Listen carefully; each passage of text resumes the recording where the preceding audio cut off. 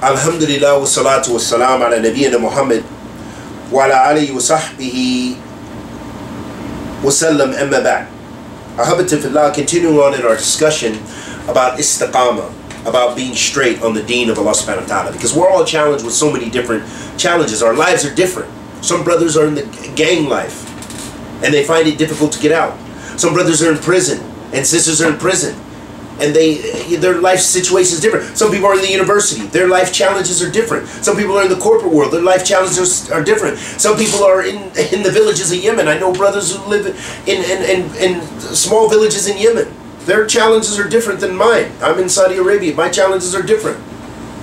So we all have different places and stations in life. And we're all challenged in our iman, and we all need istiqamah. We all need to walk straight and practice as much as we can, as best as we can.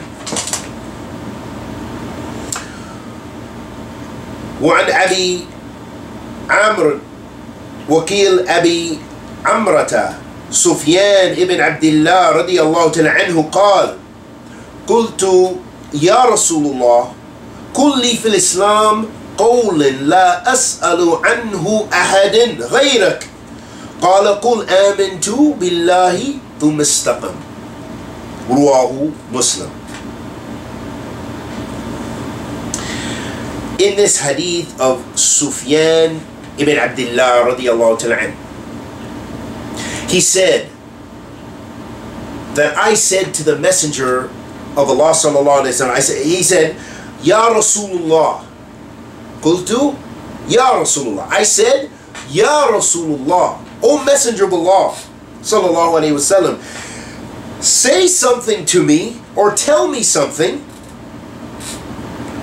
about Islam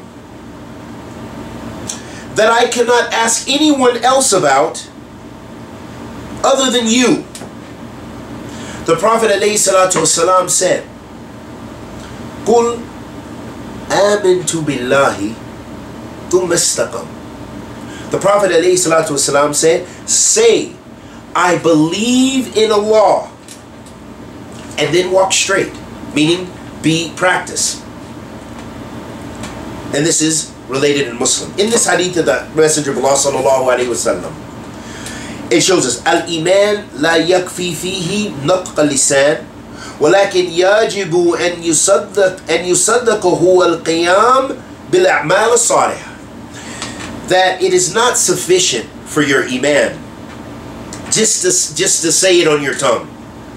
And those who believe that just speaking with their tongue is sufficient, this is the aqidah or creed of the murji'ah, of those people who believe deeds are not a part of iman. This is what it means, al-irja. And this is an old belief.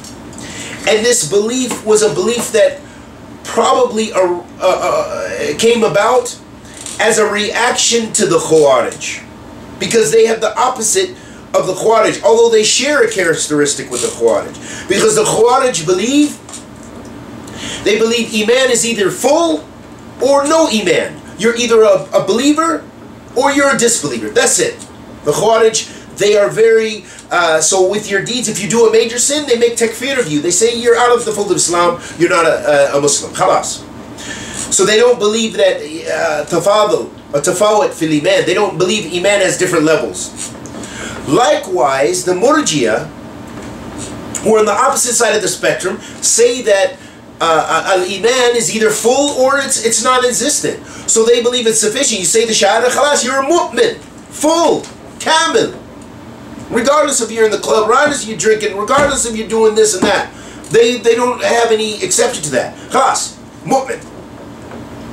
And you're either a full mu'min, no matter what you do, or you are a disbeliever. And that comes with basically very stringent, basically if you say you're a non-Muslim, or the other, of course, Jews, Christians, and others. But anyone who says La ilaha illallah, khalas, it's enough for them that they're full iman. This is the aqidah of irja in general. So, going back to this hadith, it shows us that it's not sufficient just on the tongue to say the Shahada best and that's it. But however, it's an obligation that your limbs illustrate that Iman, because it's a part of Iman, that it illustrates it by doing righteous deeds, by doing good deeds. And as the scholars mentioned, that Iman is comprised of three. It's of three. Al-Qawl al-Lisan, wa-amala bi-jawarih, wa-amala qalb. So they mention that Iman, it's a statement of the tongue, so taking a shahada, saying a good word, whatever the case may be, making dhikr, or that it is also, Iman is comprised of course, the heart, the actions of the heart, tawakkul ala Allah, fearing Allah, taqwa Allah Azza wa Jal, khawf min Allah. These are actions of the heart. And then actions of the limbs, doing righteous deeds, praying, giving sadaqah with your hand, with your smile, with whatever the case may be. That all of those components are a part of Iman.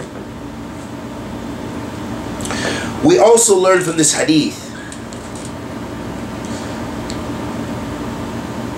that al-istiqama la takun illa ba'd al-iman batinan wa zahiran.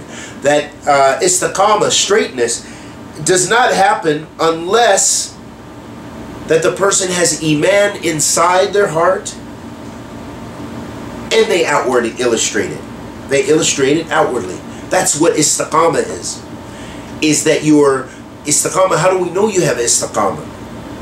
Yes, in your heart, but also in your limbs, through your actions, through the righteous deeds that you do, through your prayer. We see you praying. We see her praying. They're doing good deeds. They sacrifice for the sake of Allah subhanahu wa ta'ala. They do kindness. They share the message of Islam. They show love outwardly. That these are all a part of Iman and part of showing your istiqamah, your straightness.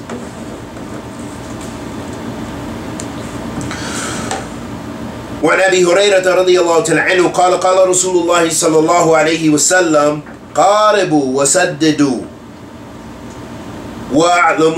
واعلموا أنه لن ينجو أحد منكم بعمله قالوا ولا أنت يا رسول الله قال ولا أنا إلا أن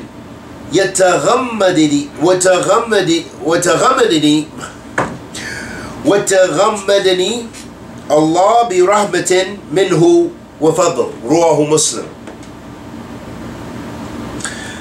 In the hadith of Abu Hurairah radiyallahu ta'ala anhu, or Abi Hurairah radiyallahu ta'ala anhu, he said that the Messenger of Allah sallallahu alayhi wa sallam said, قاربوا وسددوا. Qaribu refers to having the intention without excessiveness to do something, being ghulu, having extremeness, and without taqsir, and without shortcomings. So you have a strong intention to do something. Qaribu wa saddidu. The Prophet said, as-sadad refers to istiqama wal isaba. So the Prophet ﷺ said that have a strong, a sound niyyah, sound intention, and strive in righteousness, by doing good works, and know that a person is not successful. Not one of you is successful by his deeds alone. And then the companions radiyallahu ta'ala said, not even you, Messenger of Allah sallallahu alayhi wa sallam. The Prophet alayhi salatu wasalam said, not even me, except unless Allah covers me or encompasses me with His mercy and His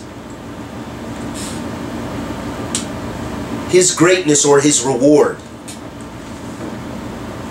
And this is in Sahih Muslim. In this hadith of the Messenger of Allah, we learn many benefits. قال العلماء, the scholars say, the meaning of istiqamah, of